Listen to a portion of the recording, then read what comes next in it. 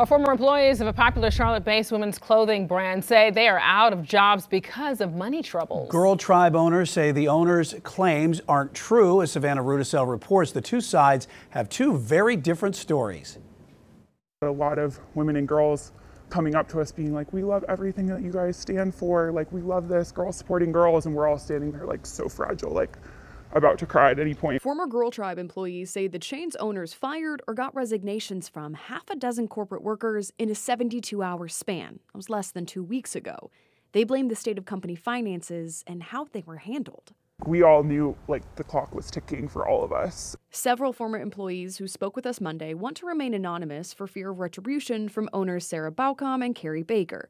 Workers claim that they first saw cracks in the company's health when they were forced to work a warehouse sale without pay. The wording was, you're either on the bus or you're off the bus. Essentially, we're like, we won't have jobs if we don't do this. The workers say Baucom and Baker let one employee go during the event. Other corporate staff members were soon called in for difficult conversations. We sort of felt like we were forced to resign because we were told, like, day to day, you're not promised a job. The employees claim they were told the company did not have enough money to keep everyone on the payroll. Others say they saw early signs of Girl Tribe's financial troubles, citing the owner's sale of store furniture and equipment on Facebook Marketplace.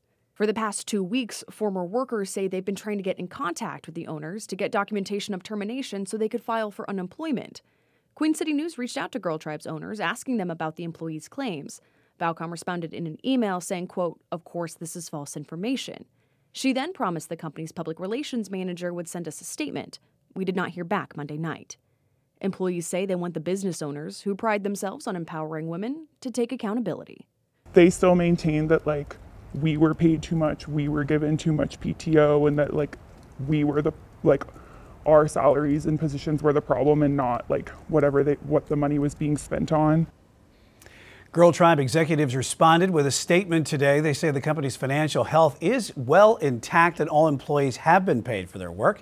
In an email, brand leaders say the company is currently restructuring as it implements strategic business initiatives, such as expanding their online operation, creating new license collections, and finalizing a new print shop with new equipment.